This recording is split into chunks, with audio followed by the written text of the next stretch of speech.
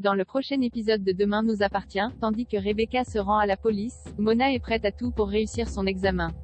George fait quant à lui une rencontre surprenante. Attention, les paragraphes qui suivent contiennent des spoilers sur l'épisode de Demain nous appartient diffusé demain soir sur TF1. Si vous ne voulez rien savoir, ne lisez pas ce qui suit. Vendredi 26 novembre dans Demain nous appartient. Rebecca se rend à la police en proie à une nouvelle absence. Raphaël est sur son balcon prête à se jeter dans le. Heureusement, Rebecca parvient à l'en empêcher. Ce n'est que quelques minutes plus tard que l'avocate reprend ses esprits sans avoir le moindre souvenir. Blotti dans les bras de sa mère, Raphaël a l'impression de devenir folle et Rebecca tente alors de la rassurer en lui chantant « Piensa en mi ».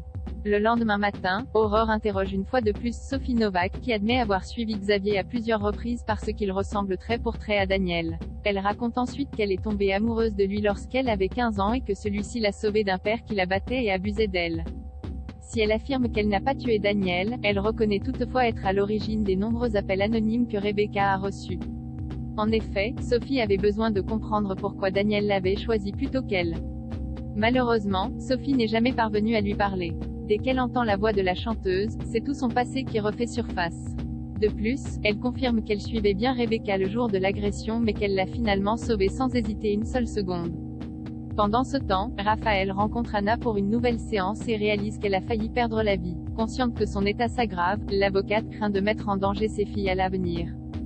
Pour être sûre que cela n'arrive pas, Anna lui conseille d'explorer le cœur du problème. La psychologue l'enjoint donc à venir en séance avec sa mère afin d'aborder les raisons de son départ et enfin comprendre ce qu'il s'est passé.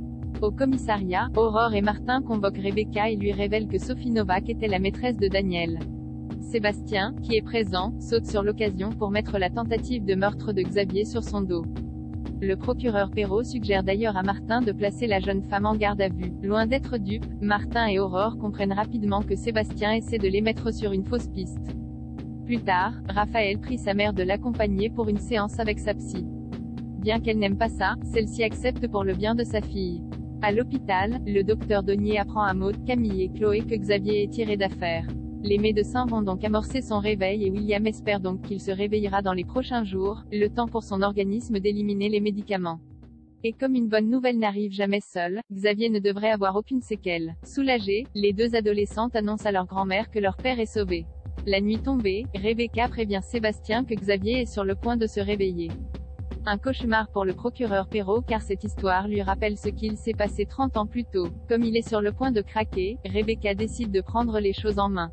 Elle se rend alors au commissariat et prétend auprès du commandant Constant que c'est elle qui a poussé Xavier dans le vide. Mona est prête à tout pour réussir son examen chez les Carons. Mona est particulièrement stressée pour son oral d'anglais sur le thème de Frankenstein. Même s'il ne se fait aucun souci pour elle, George l'aide malgré tout à réviser ses verbes irréguliers. De peur d'échouer, Mona sollicite cependant Dorian et Nathan pour tricher à son examen. Nathan propose donc de lui souffler les réponses à l'aide d'écouteurs. Connaissant son faible niveau en anglais, Charlie, qui a vécu quelques années aux États-Unis, consent à l'aider sans rien attendre en retour. Pendant l'examen, Mona lit les questions à voix haute pour que Charlie lui donne les réponses. Seulement, Alma comprend rapidement que son élève est en train de tricher. Mona est donc envoyée immédiatement dans le bureau de la proviseur. La mère de George a beau tenter de l'amadouer, Chloé n'a pas d'autre choix que de la sanctionner. George fait une rencontre surprenante. George s'est fait poser un lapin par la femme qu'il devait rencontrer. Tandis que la chef Vanessa s'apprête à fermer sa cuisine, le policier commande un plat du jour. À la fin de son repas, il ne manque pas de la féliciter. Rapidement, leur échange prend un tour bien plus personnel. En effet, George évoque son célibat et les difficultés qu'il rencontre pour avoir un rendez-vous convenable. Des mots qui font écho à Vanessa qui semble vivre la même chose.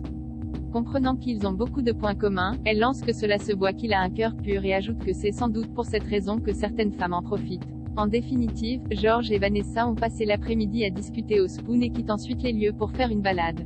Si ce rapprochement déplaît fortement à Barr, Audrey voit le bon côté des choses et estime que Vanessa leur foutra enfin la paix.